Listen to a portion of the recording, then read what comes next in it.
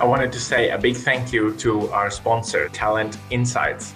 Talent Insights are Australia's leading data specialist recruitment business.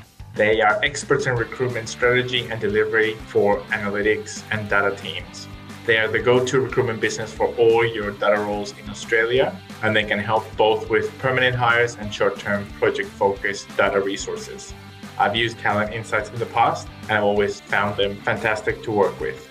Visit them at talentinsights.com.au. Welcome to another episode of Data Futurology. In Data Futurology, we aim to bring the lessons learned from AI leaders from around the world. So we discuss the challenges that AI leaders are having in using, adopting, or scaling AI, machine learning, and data science in their organization. We talk about strategy, we talk about use cases, and ideally find innovations that you can pinch from other industries or similar companies that you can apply to your organization.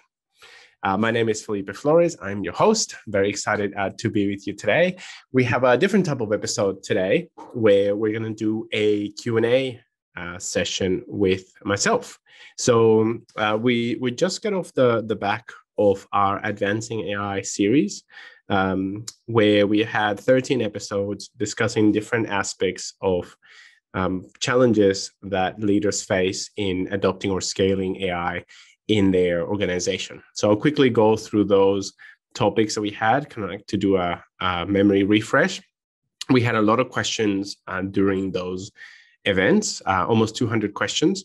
So one option that I have is to pick some of those questions and start going through those, and especially focusing on the unanswered questions. But also, I would love to get questions from the audience who is joining live today. So if you have any questions, put them in the Q&A section in Zoom. For anyone that is seeing likes a question that somebody else has put in, then you can give it a thumbs up so it will come up towards the top and we can start answering those. And yeah, besides that, I should thank our sponsor for this series, which is Talent Insights. So Talent Insights are a recruitment company operating in Australia. So if you have any opportunity to connect with the guys or show them some love, I highly recommend that you work with Talent Insights. They've been sponsoring us for quite a while, and they're just top lads. Fantastic. So from my side, maybe I'll do a bit of background for the people that don't know, and then we can jump into the content of the Advancing AI series, and then go into any questions. So for myself, I've been working in data analytics for almost 20 years. I spent about 7 years at the beginning of my career in consulting. That included freelancing for a while, which is how I got my start, and I was able to stay in Australia.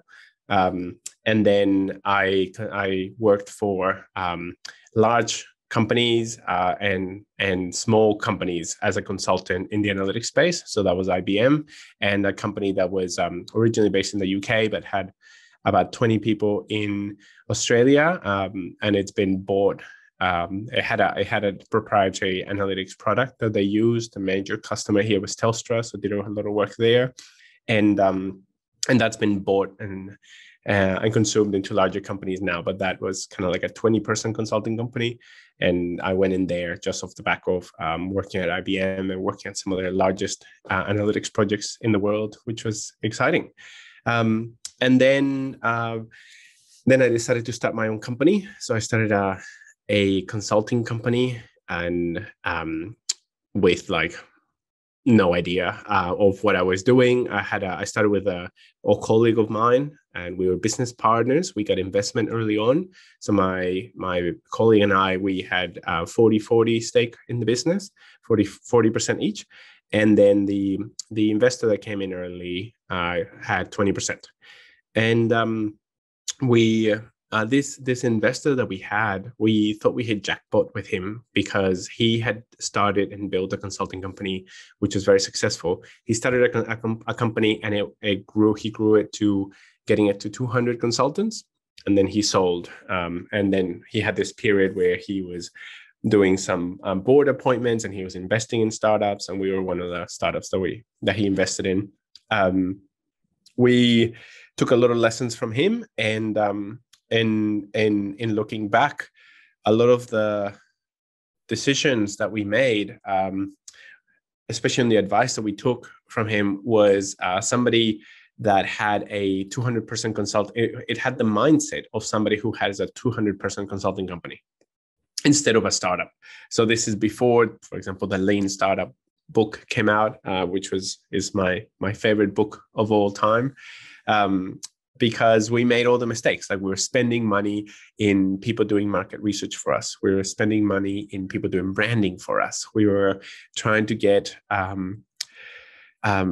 meetings with people through through our investors' contacts, but didn't have anything sort of substantial or real to talk about. So, as you can imagine, the first few months were rough, and then we tried building a product as well, which we didn't get any market feedback till it was quite late. Then we thought that the product was going to be excellent because we knew the issues and the pain points of people working in the analytics space. We tried to build a product to solve those. That didn't work in the short term. So we went back and focused on consulting, and we almost went bankrupt in the first year, twice or maybe 3 times. It was like super stressful. But then we found our feet. So we started doing some consulting, and whenever we could put one consultant in a client side, that gave us the margin to hire one software developer to work on our products. And that was a good model. And I was looking after mostly about the analytics side, the consultants, sort of like including the sales and marketing of that, and then seeing what we could productize from what we were learning about the problems on the client side. Fast forward a few years, we had 3 products that were that did okay, like not like well enough, not excellent. One of them was in the mining industry, which is quite interesting, and we analyzed text from hundreds of thousands of journal papers, articles, technical reports from inside companies, and we plucked out benchmark information that described what were at the time the largest underground mine, the largest underground mine caves in the world, and that came out of a research project that they were trying to collate this information manually. Obviously, that was too slow, didn't go very well. So we were lucky enough to get the job, and it was funded by a group of about 12 companies in the mining industry, including mining equipment manufacturers, mining companies, and other organizations in the industry.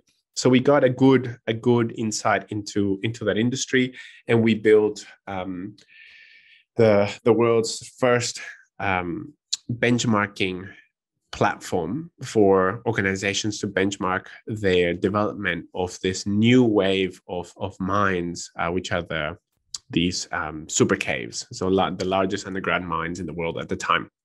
And what I learned about the mining industry then was they in the mining industry, everyone wants to be second. And I was like, how does that work? What do you mean you want to be second?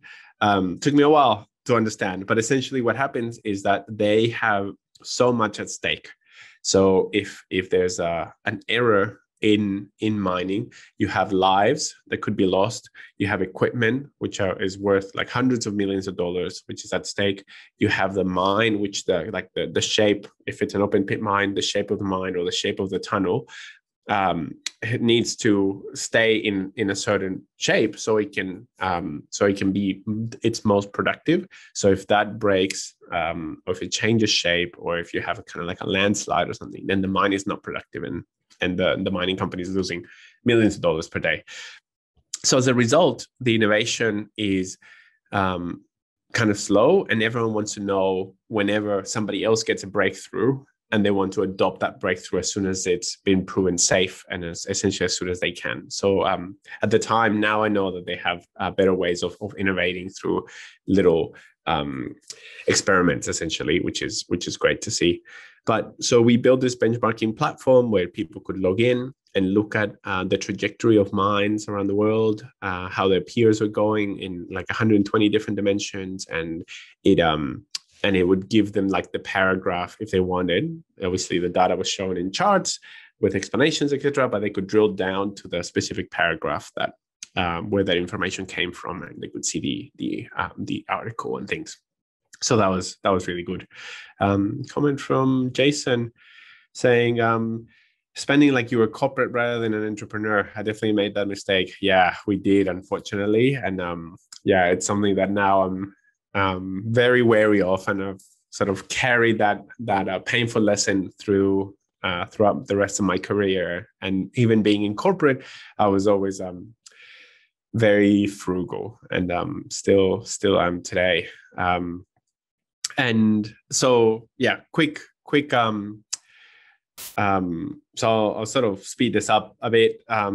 When I had my business, we developed a couple other products. So we had the mining one. We had one which was around business process optimization for small to medium businesses. And we partnered with a well-recognized entrepreneur and business leader in the space. And we essentially built the tool based on his framework, and then applied analytics and data science to that, and became a self-service platform, which was great. And we mostly leverage his network. He was a very well-known guy, and we mostly leverage his network to build up the initial couple of years of that tool, and still going today. So that's really good.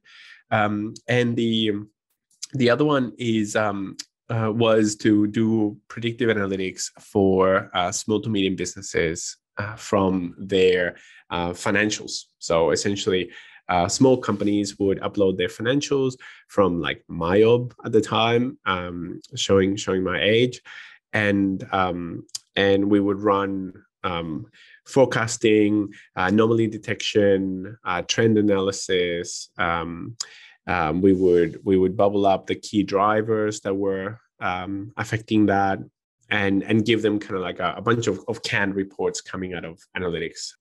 And that was pretty good as well. So we got traction. We got into the world of online marketing, and we got some traction worldwide with small to medium businesses using that product. And during that time, we were building up the consulting firm, which was great. And then we actually had problems with our investor throughout that, who was borrowing money from us. With us like knowingly, so we knew about it. He asked us to borrow money to pay salaries in some of his other businesses, and we sort of set up a contract to say, okay, that's fine, but you can have the money for up to this amount of time. I think it was like 6 months or like 9 months or something, and then when we need it back, we will give you 2 weeks notice, and you have to give it back. And he agreed, and we signed. And then the time came that we needed the money back, and he couldn't produce the money. So that was very interesting. And it's eventually what happened was that we got another investor to come in and buy the shares of the first investor at the price that the first, or the money that went to the first investor was essentially the same price, maybe a little bit higher. But as you can imagine, the value of the company had increased significantly. So then the rest came into our business as cash flow, which was great. And we're obviously only able to negotiate that because of the very interesting and very specific circumstances that we were in. But that got us through. We had some big clients in the consulting side. So we worked with Foxtel, MLC, which is part of NAB. We worked with South Australian government, and really, really good, interesting time. Then over the years, my business partner and I started to diverge in our vision for the company. And he was a person that really likes to think about way in the future. And like I would always say that he lives like 5 years or 10 years ahead of the rest of us, and that's how something that I really enjoyed. But then we wanted to have different focus where he wanted to be creating essentially the tools of tomorrow, and I wanted to be solving problems that people had today in interesting ways. So then that kind of like created more and more pressure over time. And then eventually I decided to exit the company.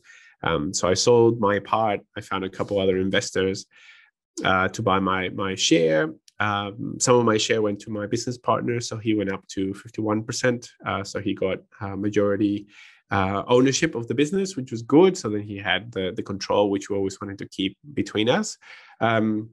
And then the company still going today, has a like different focus, and that was a really good period. And that was interesting. Like there was so many things that I did wrong and so many things that I learned during that time, but it was kind of like the best training ground because the stakes were so high, and I just felt like I had to be improving so quickly. So definitely taught me a lot of lessons, and a lot of what's then helped me do well in corporate was the lessons that I learned from my time as an entrepreneur.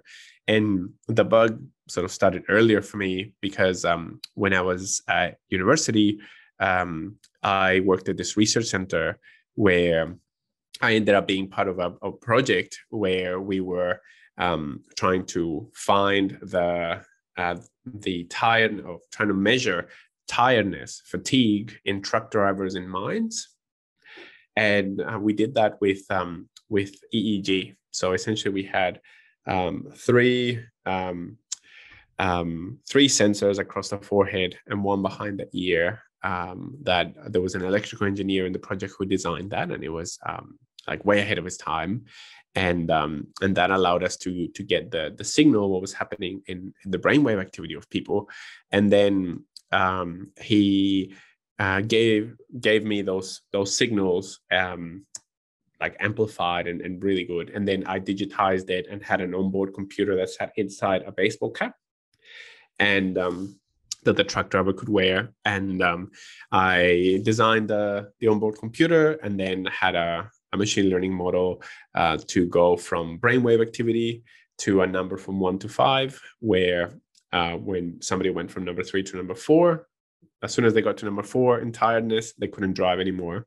And that scale came from sleep experts. So we had help of about a dozen sleep experts from around the world that gave us thousands of hours of video footage of people driving with their EEG. And they had like full sensor 12-node EEG, which we had to make sure that we were compatible with, which we did well.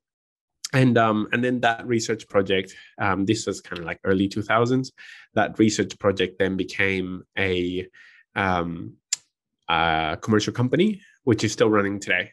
And that was really cool to see early in my career. And I wasn't involved in any of the commercial side or any of the business or marketing or anything like that. I was literally just like the project engineer in charge of building the embedded system and the machine learning side. But it was awesome. It was awesome to be able to see. So that definitely gave me the entrepreneurial bug. And that company, yes, as I said, still works today, largely in mining industry. And the year before, a couple of years ago, they raised about $20 million to expand to other industries, including medical, for the long shifts and long haul truck driving on roads and for trains, so freight, that whole thing. So that was kind of like way at the start of my career. Then I did the consulting, freelance, large business, small business. Then I had my own consulting company, and then I went into ANZ, and I was head of data science at ANZ and started the data science team for the institutional division, which is by revenue the largest division in the bank. By headcount is about 10% of the bank at the time. So ANZ at the time had about 50,000 employees. So it's 5,000 employees in this institutional division, which is B2B, and the customers are large corporates. So publicly listed companies, multinationals, and governments. And a lot of people warned me when I was going into that role to say, like, that part of the bank has 30,000 customers, all businesses, all large businesses, but it has like, maybe less than 30,000 customers. And they're like, what are you going to do? Like, they do one transaction a year, two transactions max each, because they would get like a huge loan, or they would like get corporate credit cards, or they would get like FPOS machines for all of their stores. So people are like, you're going to have no data. Like, what are you doing? Why are you going into that? And anyway, I thought it was an interesting challenge. And I was like, I'll figure something out.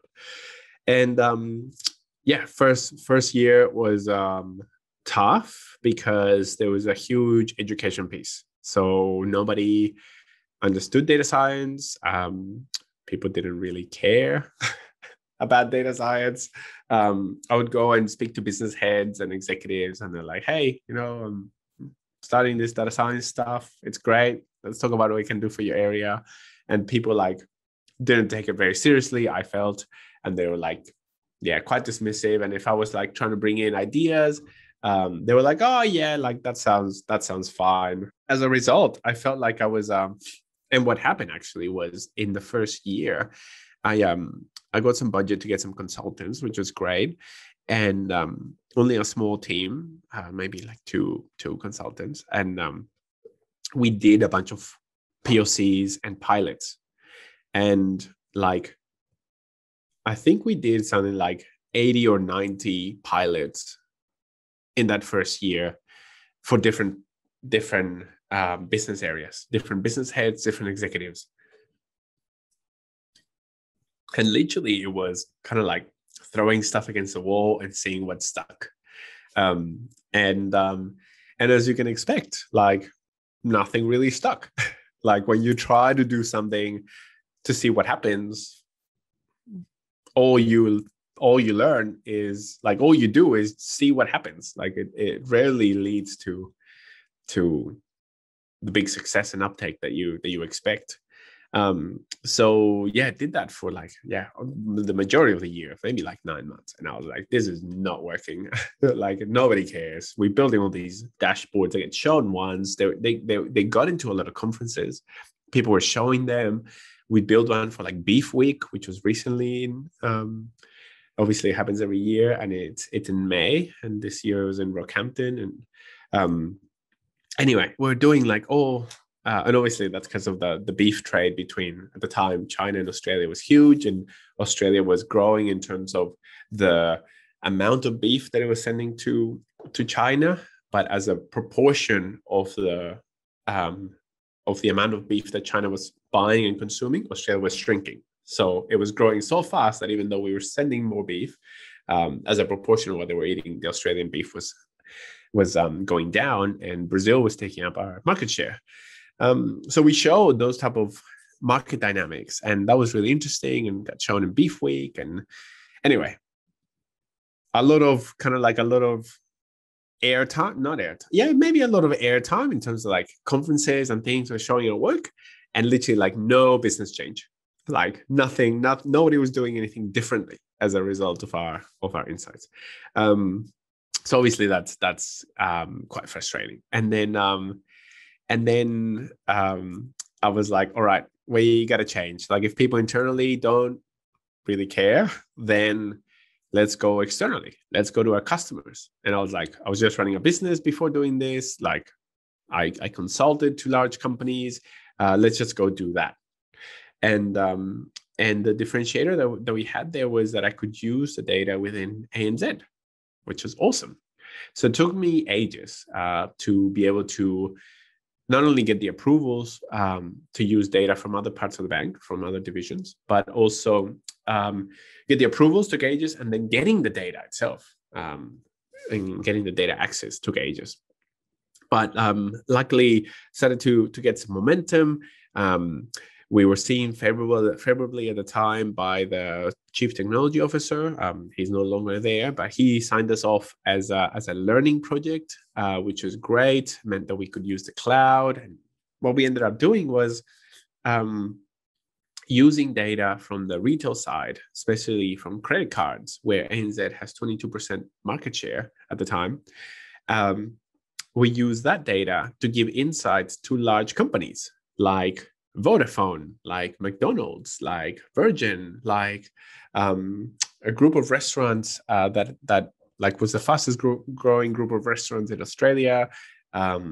Companies that do menswear, like men's suits, and that was a strategy that worked really well because we were leveraging unique data assets that we knew they didn't have, that our customers didn't have, and we were giving them customized, personalized, actionable insights, and actionable to the point that we were telling and having discussions with companies like Vodafone around where they should build the next cell phone towers based on the type of customers that they have versus the other telcos, the amount of spend, the loyalty of these customers, where they're based and where they're moving to. That as a strategy at the bank at the time, that started to work, and we started automating the creation of these insights, and we essentially created this software with a lot of machine learning that would intake all the credit card data and accounts and everything, obviously completely de-identified, and then create custom analysis. And at the beginning, it was PowerPoint, and then it evolved into a web app and then into APIs. But there were like custom analytics for each customer, and then we would go and visit them, give them that. And that was kind of like a most successful product from at least my time at ANZ.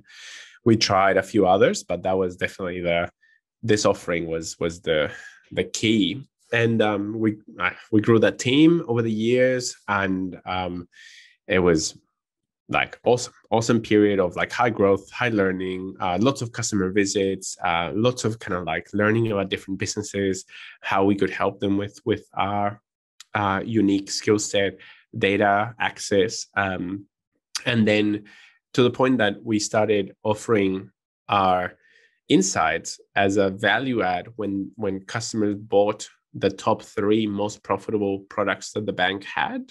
And that was great because we got like right in there with the deals, with the business side, and we had to react really quickly, and then customers could buy our offering directly as well. So all that like really good. The team made over $100 million for the bank during my time there, which was like unreal. We helped like get the biggest deals in the bank's history. The bank's like 180 years old. So yeah, super exciting, really good. And the team is still going and doing really well. And I'm really proud of that team. And then I took some time off, got married, went on a long honeymoon. And that's when I started this podcast, actually, which is now this is like year 4, essentially. And that was because,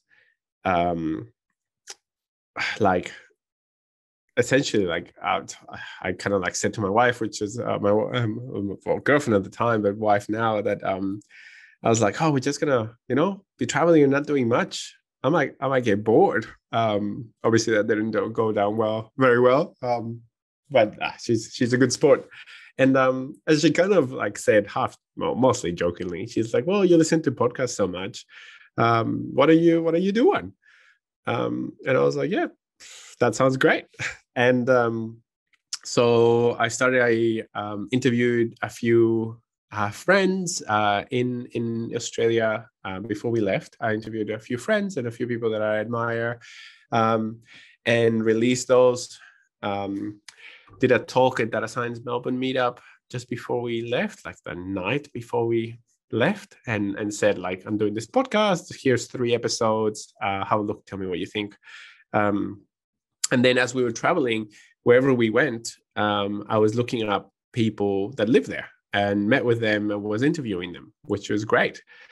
So interviewed people in Japan, in the UK, in Spain, Portugal, Germany, a few other countries, and it was an awesome experience. And by the time we came back from honeymoon, the podcast had about 5,000 listeners. So when I first started the podcast, I thought I would only do it while we were out on the honeymoon, and then I thought I would stop.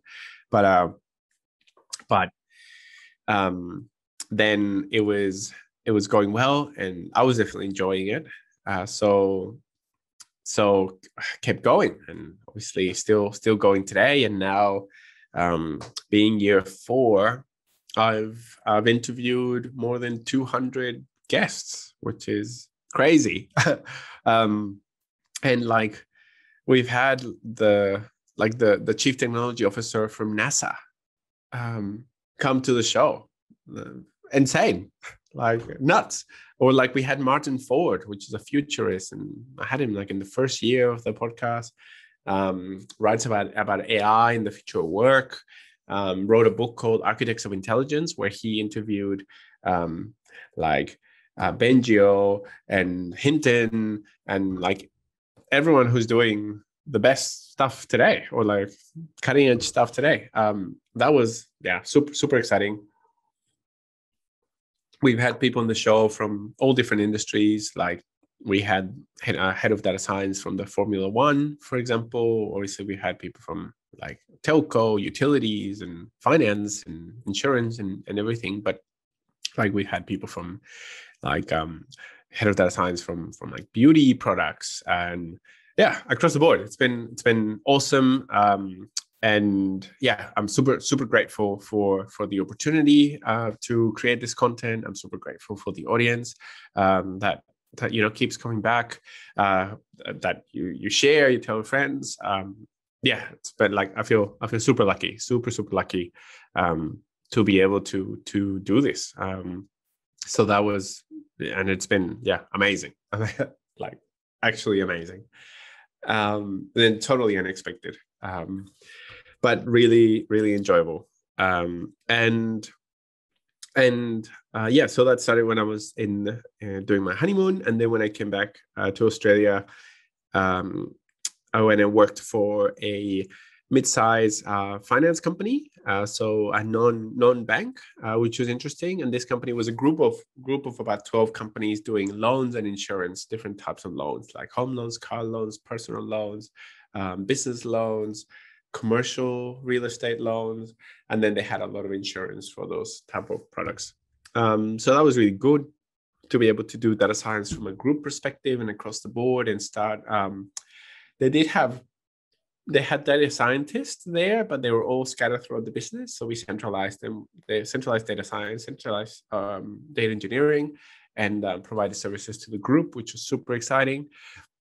And the company went from like 7th in their sector, sort of in the finance companies in Australia, from about number 7 to biggest, which was an awesome. And the company is now listed. So since I left, they've gone public, and they're doing great, like really good. And when I left there, I moved to a healthcare AI new company. So kind of like a startup, but it's a funded startup. So it was created as a joint venture between two companies, an Australian large company and a US super large company. So they came together to start a new business, which started at the beginning of last year. And I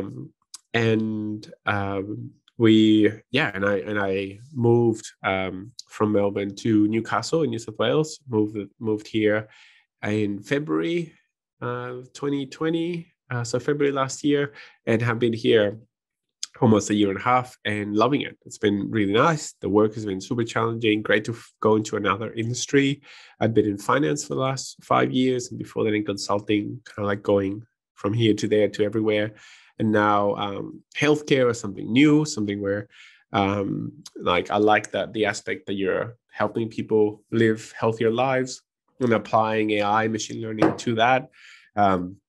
there's obviously a lot of people would know there's a lot of increase in the adoption of AI in healthcare and the applications of it. I find that a lot of it focuses on imaging, but there's a lot more that can be done. So in this company, we're definitely looking broader, and we're providing products and services across the healthcare industry, which is excellent.